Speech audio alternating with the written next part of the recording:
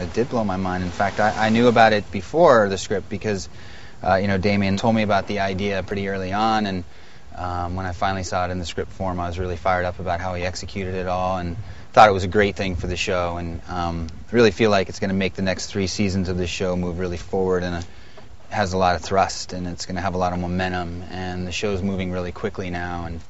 feel really good about it. When you're doing flashbacks, you start to put together the puzzle of this person prior to the crash on the island, but when you take that leap forward and you start doing flash forwards, it's really important when you play those moments to know what's transpired, how you got from the island, how Jack got back to the world, what happened in the interim, and why he's suicidal and an oxycodone addict. I mean,